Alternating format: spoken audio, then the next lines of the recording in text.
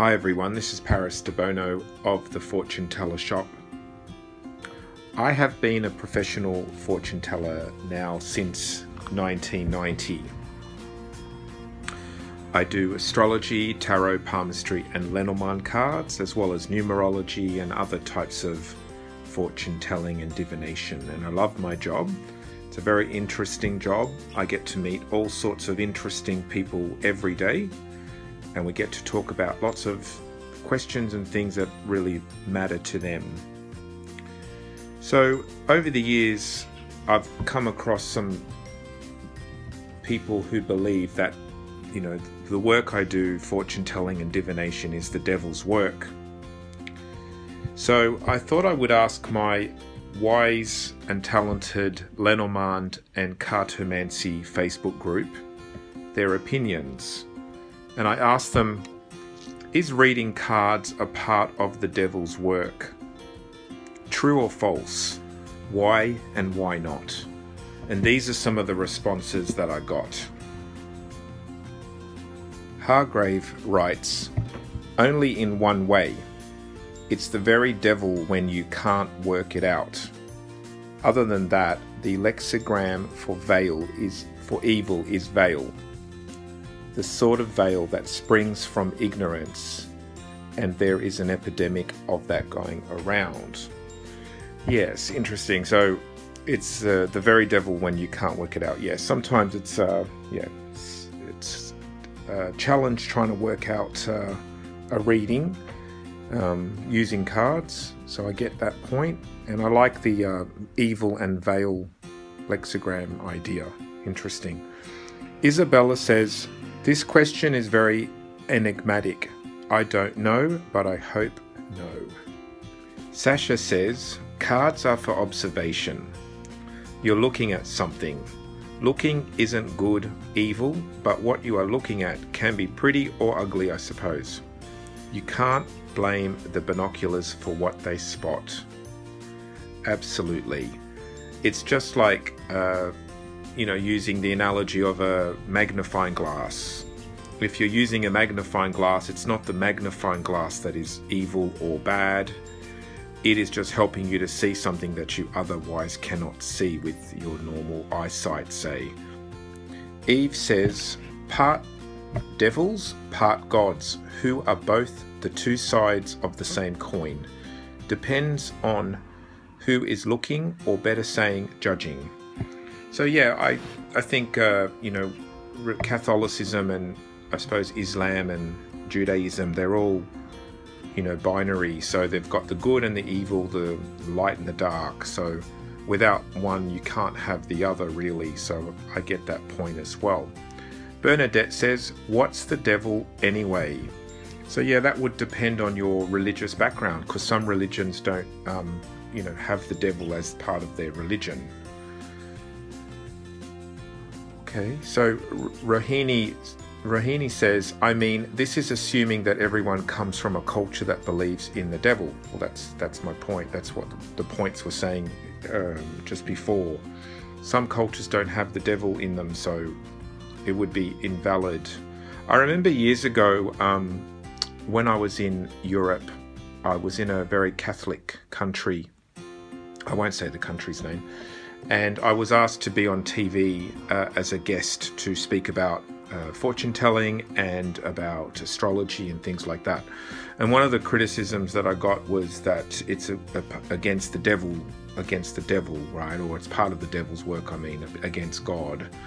And I remember saying, it was a Catholic dominated country, and I remember saying that point. I remember saying in some cultures, such as Hindu, they don't have the devil, or Buddhism, the same way as they do in Christianity. I said, so would that mean all of those people are evil?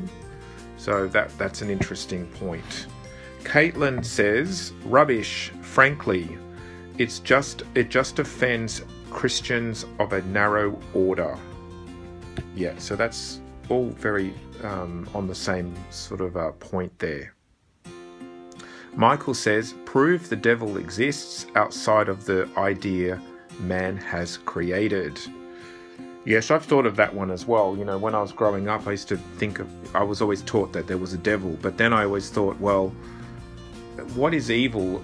Humans can do things that are good or evil, good or bad, and I just thought about a shark, or a bird of prey, or an animal that's a carnivore that kills other animals. See, a shark isn't evil; it just wants to eat. So some people might think it's evil because it kills a dolphin, or it kills a fish or something, but it's not evil, it just is living. So the concept of evil and the devil is really a human being concept. I don't think it really exists in nature. You know, there's no evil animals walking around. Barbara says, I think the answer to that depends on what you believe spiritually to be true. Yes, very much so. And I live in Australia, and I've also lived in Europe, and in both of those places we tend to be Christian, we tend to have a Christian background. So most people in the cultures that I've lived in believe that there is the devil, or at least the concept of the devil. Okay. Jacqueline says, it isn't. Why not? There is no devil. Okay, good. Okay, Galena says, having a mole on the face, being a woman, having a black cat, knowing herbs, it was all also punishable during fundamentalist medieval times of Christianity. I hope you see what I'm trying to say here. Absolutely. You know, I think, the dominant culture, perhaps the Christianity say, wanted to keep, these wise women and men, people that knew herbs and people that had, healing abilities, say, or wise abilities were, usually condemned because they had power. They had power and influence in the village that they lived. So there's a lot of fear of that. I think in a lot of cultures, I mean, I know in Southern Europe, where I also lived in the past, there's a lot of superstitious beliefs about, curses and evil and things like that, which it's quite steep. They're steeped in it culturally there. Whereas in Australia, where I live most of the time, it's not so much. I was actually quite amazed when I moved to Europe, Southern Europe, about how many people just connected fortune telling with cursing and devil work, and it was much deeper in the south of Europe than it is in Australia, Sydney, where I live now. So we have a comment now from Hiraj. So sorry, I am mispronouncing your name. It depends upon religion to religion. In Christianity and Islam, looking into the future is forbidden, so it is the work of the devil, so they consider it. As far as Hinduism is concerned, Hindus believe in astrology, so for them, not for them. However, if looking into the future is the work of the devil, then weather forecast and statistics and predicting stock markets is also looking into the future and the work of the devil. So it means all satellites are the devices of the devil. Yes, interesting. So it depends on what level of prediction some cultures would consider the work of the devil. So yeah, that's right. So when people are trying to forecast when it's going to rain, is that also the work of the devil? It's like humans trying to predict things that are unknown. Okay, and then Sasha responded, I never even thought to say that before. Very good. So clap, clap, clap. Yeah, very good point. Nicole says, I try very hard not to be resentful of that mindset in people. I'm like, do I seem like the kind of person that is controlled by Satan, please?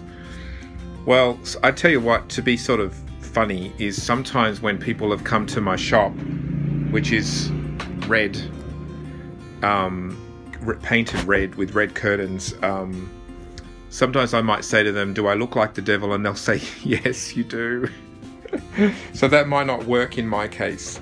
Okay, Karen says, it certainly can be devilishly fun. Yes. Patricia says, the devil seems very busy. He's into all sorts of things. Yes. So if the devil's using his time playing cards, then, you know, he should be doing evil things, spending time doing evil things. Fiona says, false. The devil is a Christian concept. Take away Christianity and the devil does not exist. You know, all of these concepts about the devil being in control of the tarot cards or Lenormand cards or divination reminds me of when I was a little boy. My auntie Laura was left-handed naturally, but back then they were told that if you're left-handed, that means you're somehow evil or part of the devil or a devil's child. I can't remember the correct term, but to be a left-handed person was considered bad. So she had to learn how to write with her right hand, even though she was naturally left-handed. And I even remember she found it very difficult, even as an adult, to use scissors. Because she was naturally left-handed but had to learn how to write with her right hand, she couldn't actually cut paper with scissors very well. She would cut it very crookedly, and the reason I found out that she was actually left-handed, because like naturally, was because one time she tried to cut some paper, and I thought she was being silly because she was cutting it like a 5-year-old would. And I remember asking her, why is she cutting the paper crookedly? And she said that because she was actually left-handed, but she was not allowed to use her left hand as a child, which is really sad. Thankfully, we don't believe in those kind of things anymore. And hopefully in the future, believing that reading cards is part of the devil's work will vanish into the mists of time and history. Okay, well, thank you to everyone who contributed to this post and this video. That was fun. This is Paris Debono of the Fortune Teller Shop.